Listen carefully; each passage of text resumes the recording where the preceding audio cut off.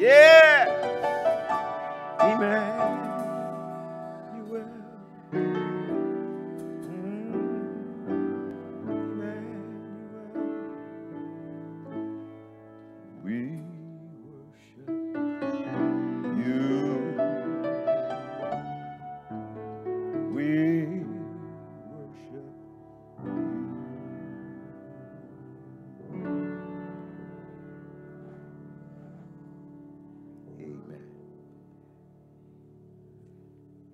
I'm going to ask if our crew in the back, we're not going to use the PowerPoint, but we are going to kick off at verse 7 when we move. And if you would just bring that particular slide up, because that's where we'll jump in. We want to talk this morning from this issue of being called to be fruitful witnesses in wilderness conditions. I want to talk about that. Much of what has transpired in our worship experience this morning has pointed us to a reality that is often missed in the pageantry and the joy, the antiphonal response, and the movement and fervor that occurs in a worship format or style that's akin to us folk. Y'all know who I'm talking about? Us people. We can lose some things that are critical and have everlasting results if we don't get serious about the purpose. And so I want to thank Brother and Sister Goodwin and their young grand as they lit the first candle and reminded us of the hope that does not make us ashamed, hope. And God is calling for all of us to be faithful, fruitful witnesses. But it's in wilderness conditions. And so as we move forward this morning, I don't want to spend a whole lot of time on it, although as Brother Bell, no one quite does it like Brother Cornbread Bell. Bell said, now, Pastor, I want you to know you stopped me at 12, but if you go on to 17, it really gets good. And I must agree with him. It does get awful good, because the remaining verses that he cited reminds us of our initiation into the walk of faith, the life of a believer with baptism. And so we want to assign that to you for further reading after the benediction. But for now, we want to deal with particularly verse 7, and we'll go through 12. But we're going to launch here as we think about God's call to each one of us to be fruitful, faithful witnesses in turbulent times of adversity and uncertainty, times of rage and anger. Let's pray. Father, thank you we adore you today. You are our Emmanuel. You've never left, nor do you have plans of leaving us. We thank you that you've even gone so far as to say when this life is over, there's a prepared place for prepared people. Speak to us now, that God, we might be your agents in this world, bringing others to saving grace in the light, the knowledge, and the word of our God. And we'll give you praise. In Jesus' name, amen. I didn't realize how deep this was going to get until Friday night about 10:45, 11 o'clock. Me and the young adults in my immediate sphere of influence took to the movie theater over there on Forest Drive over by Sam's. We saw this peculiar movie, and it caught me because the ending was such a cliffhanger. You know, just hit me because what was the name of it, Britt? Queen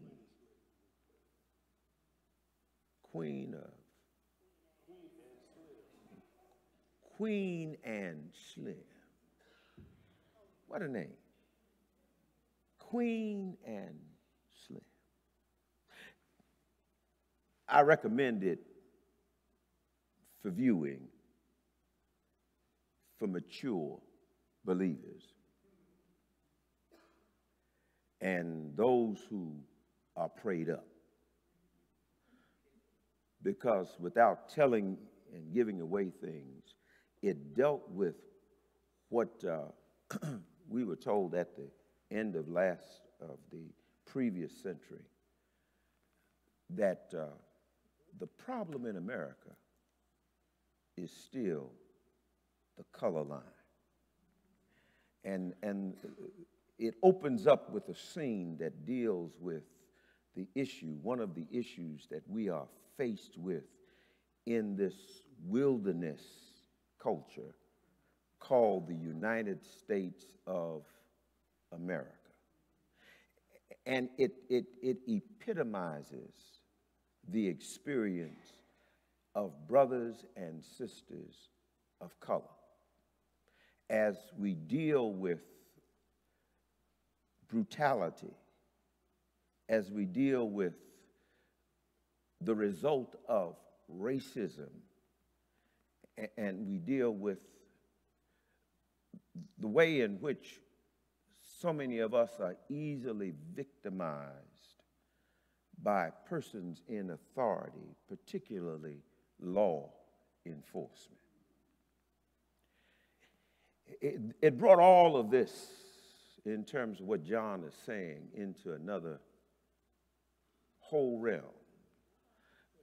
Notice now, we're picking up Matthew speaking about John the Baptist, who was a cousin of Jesus,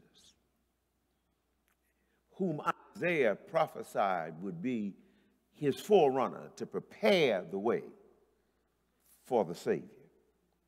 And John represents in the passage every individual who has a relationship with God through an understanding that they have been set free by the Son, and who have been empowered by the Holy Spirit to become vessels that God can use, so that those who are out of fellowship with God can gain fellowship, because John is in essence saying to all of us as believers that we are God's last hope for humanity.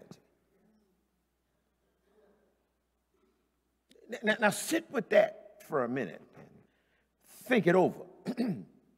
In all that we're going through, God has designed for persons of faith, individuals who believe in him. He has designed for those who worship him and have come to a point where they can sing that beautiful song we just went through, Emmanuel, and let its meaning resonate to the point where our lives reflect the fact that he is with us and we are not by ourselves. Because the wilderness will always present some challenges that are life-threatening. The wilderness will always bring circumstances around that you know I have anything to do about, and we could not avoid or circumvent or go around.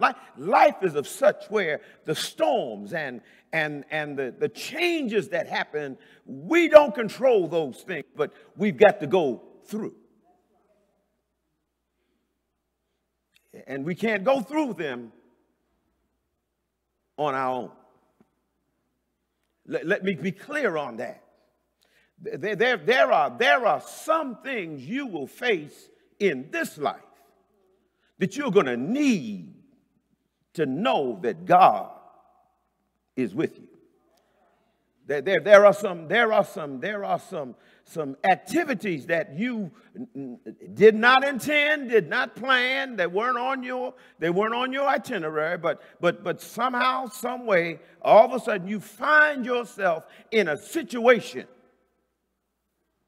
that has claimed your attention and is about to alter your reality.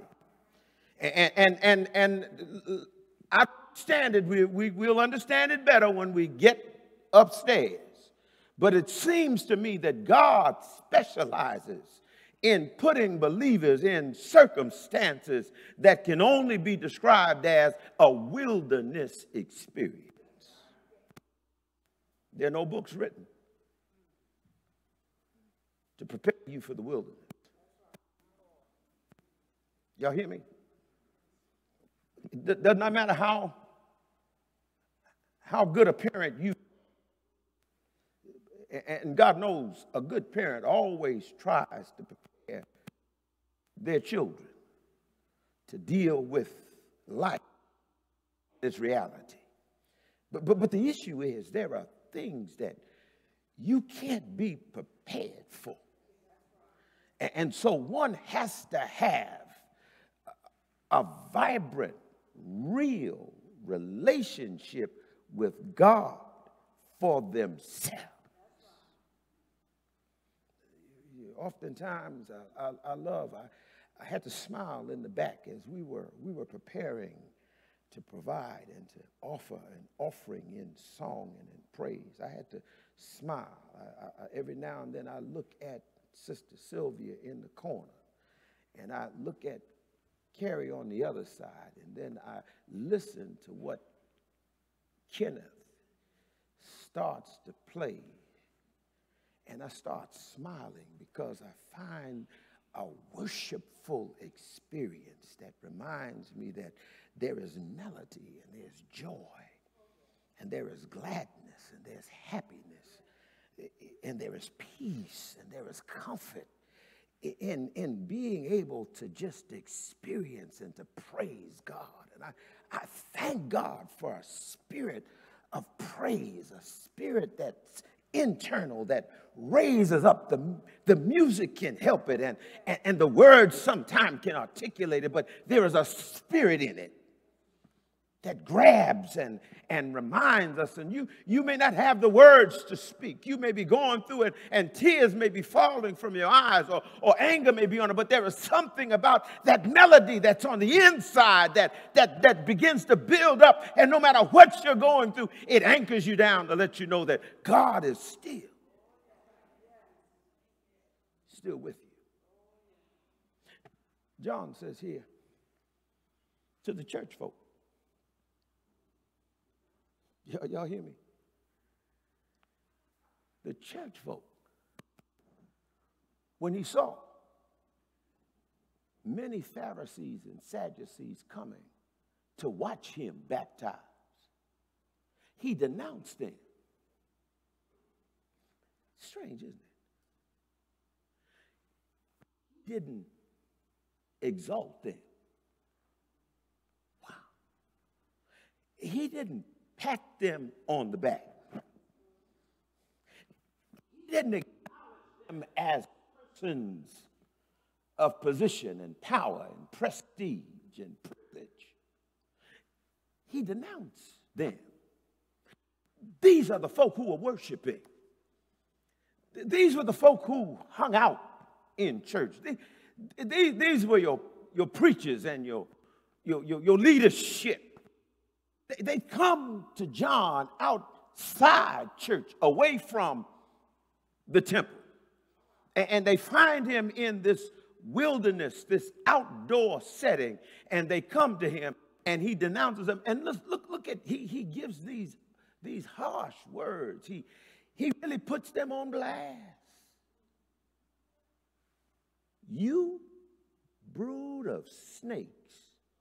Oh, I wish I could just break down the Greek here for you. But my training, orientation, and my ethical standards won't allow me to let you know that John bad words. He's describing these church folk, and he's using this visceral, this language from deep within him, because he's looking at their hypocrisy. He's looking at them just going to church, but church hasn't really gotten in them. There are a whole lot of folk who are in church, but church ain't necessarily in them. Oh, glory. There are a whole lot of folks singing now, but there's no melody in their heart. Y'all hear me? We can go through the motions of being good church folk, but it's just a facade. It's just an activity that happens on Sunday morning because we were oriented in a way where we've got to come here, and we don't feel right if we hadn't been here. But there ought to be something that transpires while there is fellowship going on and while there's communion of the Holy Spirit. There ought to be something that happens that goes deep down in one's heart and one's mind and one's soul and permeates to the point where you have something that's left over and that bleeds over when you leave. John says, who warned you to flee the coming wrath? Everybody. I mean, everybody. No one's going to be excluded. Everyone in this whole wide world that has ever breathed is going to have to stand before God. Don't get it twisted. Everybody has an appointment. Let me just share with you why life has become easy for me. It's become easy because I'm not worried any longer about dying. I'm more concerned about what I do as I live, because I have an appointment with death. It's a time. It's a place. It's a circumstance. It's a situation. It has an hour and a second that it's going to occur. I don't know when that will be. I don't know how that will happen. I don't know where it's going to happen. And I don't know who will be there when it does. But I know that I know I've got an appointment. And it was not made by me. Prove by the way you live. You see, he didn't say prove by the way you preach, Reverend. He didn't say prove by the way you pray, brothers and sisters. He didn't say prove by the way you give. John says prove by the way that you live that you have repented of your mess. Everybody, y'all hear me? Everyone, all people have an issue with sin. Oh my God. Prove by the way you live that you have turned from the things in your life that God has revealed to you that are not right. Don't worry about what nobody else say, because people always got something to say. You know what that says? It doesn't matter where you go. It doesn't matter how you look. No matter how you do. Somebody's always got something to say. But my brothers and sisters, it's time for us to say, who cares what anybody else thinks about me? Forget all the stuff that they may bring up. And you just deal with the fact that, you know what? God knows all about me.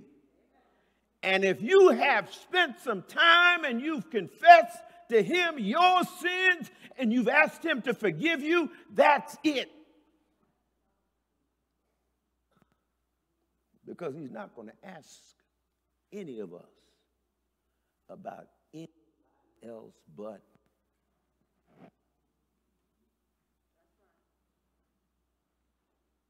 I want to give y'all a secret. You know why I walk through here always happy? And you know what she said? I don't know where we go. You know, Sister Ann. She said, Pastor, you about one of the heaviest person I know. I said, yeah. You want me to tell you why? I don't look for fault and problems in others.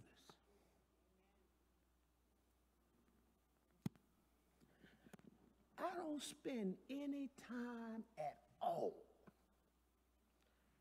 trying to judge, trying to rectify. I don't even try to understand some of the madness that people put in my way.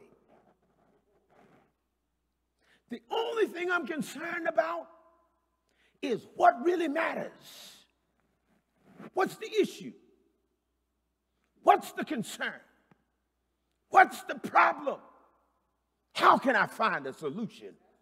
And I want to get busy in correcting a problem if there is one. I want to be a part of the solution if it can be solved.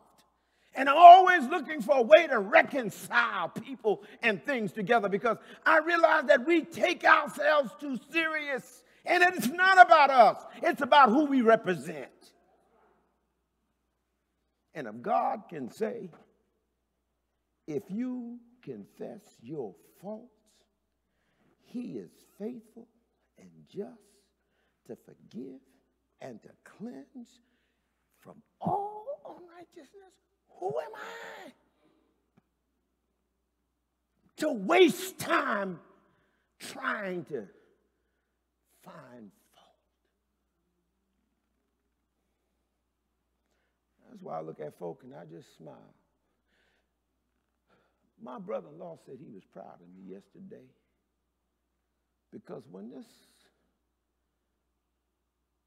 Caucasian brother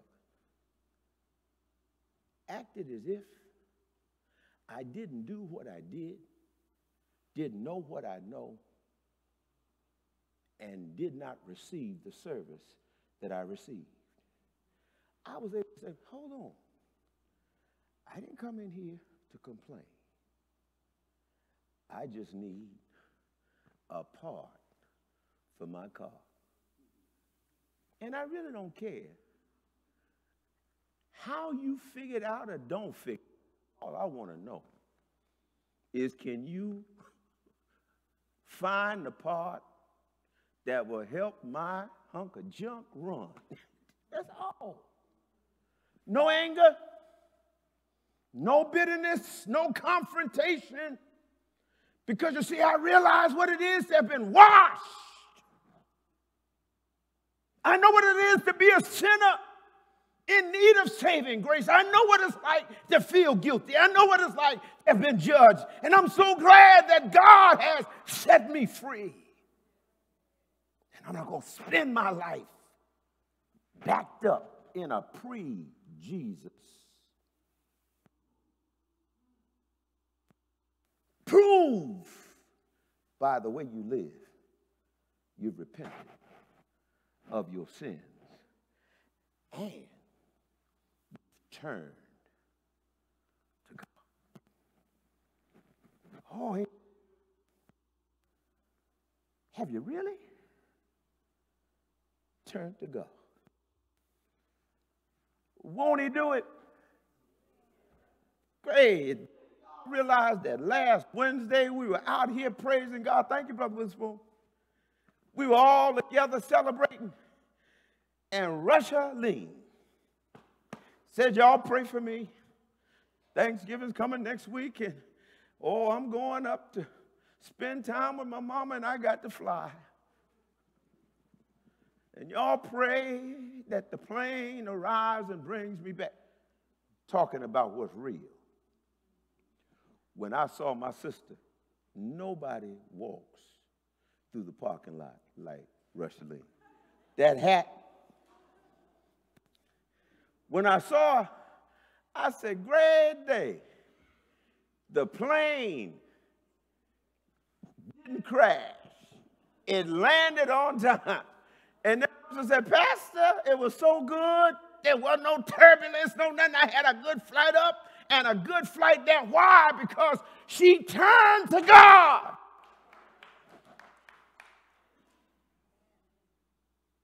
It doesn't make any sense to be worrying about what could and what should. Turn it over to the Lord. Leave it in his hands. And I dare you, when you find yourself in a storm, I dare you to put it in his hands and go to sleep. Rush it. Go to sleep. See, when you put it in God's hands, he will give you rest. Oh, glory, you can just sleep because now you know you've put it in the surest, the safest hands of all. He says, repent from your stuff and turn. Turn to God. Give it to him. You remember we left last week talking about it. Give it to God. Oh, you know that popular expression now? Turn it over to Jesus and leave it there. You want to be fruitful? Do you want God to use to bring some cantankerous, mean, angry individual who you know you can't stand in your unsanctified mind? You see their lives changed, I dare you to turn them over to Jesus and leave them there.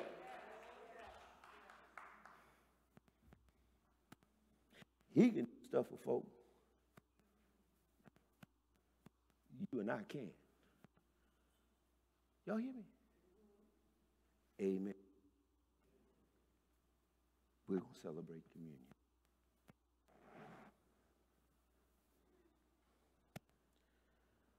Because being faithful witnesses times we're living in requires remembering who you are and knowing your faults, being able to admit it to yourself and to God, and then turning all of the stuff in your life over to God and just leave it there. And then live like you know that Jesus, and I love you. Isn't it beautiful? Those of you who started this worship experience with us today, the praise ministry sang, I am a friend of God. Who am I that he would even be concerned or mindful of me? Can you believe it? It's amazing that he thinks of me and he listens and he hears our prayers. Oh, that's just amazing. Because all of us have developed a friendship with God through Jesus Christ, and nothing else matters. And the church says,